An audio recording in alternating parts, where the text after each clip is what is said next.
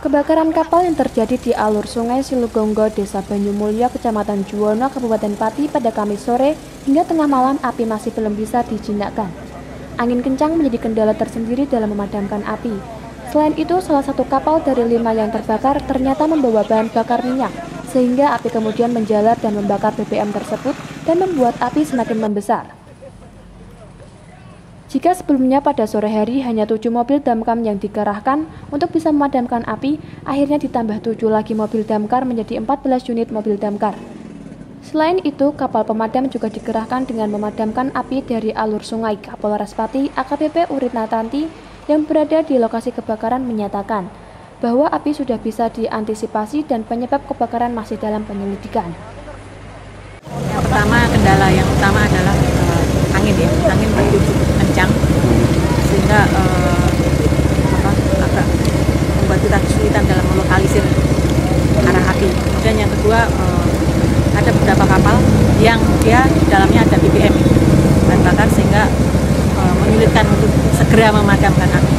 Sementara sudah bisa dilokalisir dari arah yang sini, ini sudah api sudah relatif mengecil. Tinggal yang sebelah selatan ya. Sebelah selatan ini kita terkendala karena ruang gerak kapal untuk kapal pemadam sulit untuk menjangkau titik-titik api tersebut. Hingga Jumat siang, petugas Satuan Polisi Air bersama pemadam kebakaran dan tim SAR BPBD Pati masih terus melakukan penyemprotan air untuk mendinginkan terhadap bangkai 5 kapal motor yang terbakar agar api tidak kembali muncul. Petugas Satuan Polisi Air juga melakukan pemantauan di lokasi kejadian.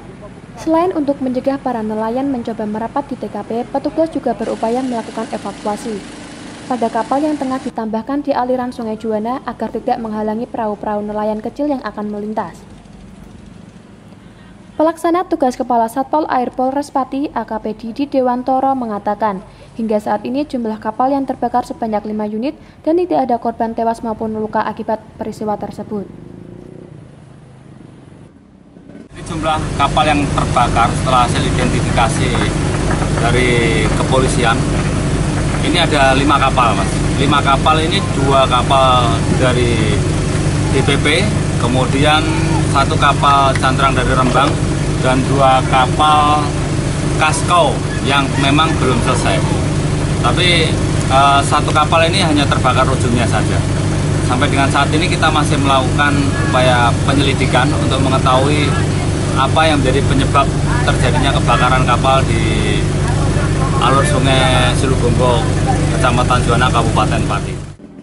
Kencangnya angin di lokasi kejadian serta banyaknya bahan bakar minyak solar di atas kapal membuat api cepat membesar dan menyambar kapal-kapal lainnya yang ada di sekitar lokasi. Akibat kebakaran 5 kapal motor jenis Persian tersebut, kerugian diperkirakan mencapai 20 miliar. Heri Purwaka, Cahaya TV.